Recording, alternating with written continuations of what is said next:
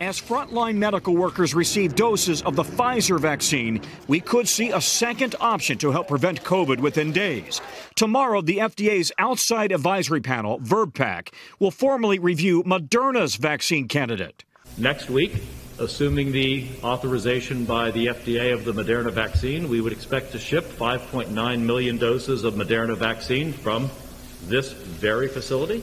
An FDA review found Moderna's vaccine to be more than 94% effective and that it may also prevent the spread of the virus, suggesting asymptomatic infection could be reduced by 63% after a single shot.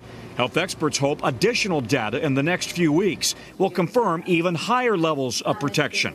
Which really would help us then not only protect against this disease, but also potentially eliminate virus circulation from the population. Moderna's vaccine uses the same messenger RNA technology as Pfizer's and requires 2 doses.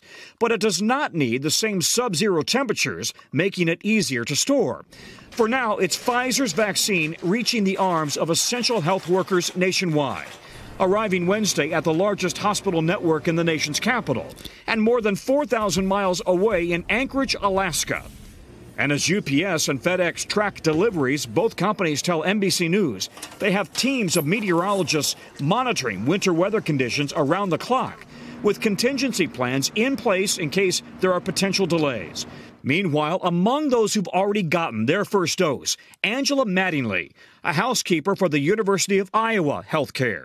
So far, says Angela, no side effects. You feel safer? I do. I feel 100% safer. I can't wait to get the second dose. In Tulsa, Oklahoma, drive-through vaccines for healthcare workers. I feel like a pioneer.